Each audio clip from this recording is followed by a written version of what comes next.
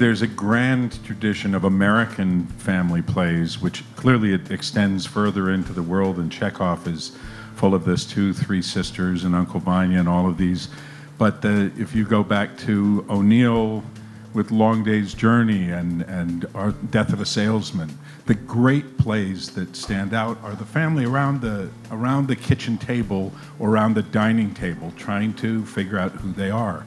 I did 4 plays over 4 years by Richard that all were a family eating around a table, getting together for a specific circumstance that opened the night that it happened, and he would write them into the future, but they became reflections of that period of time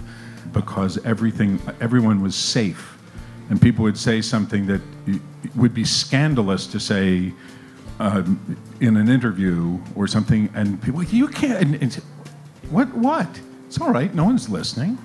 And of course, you'd be in a packed theater, but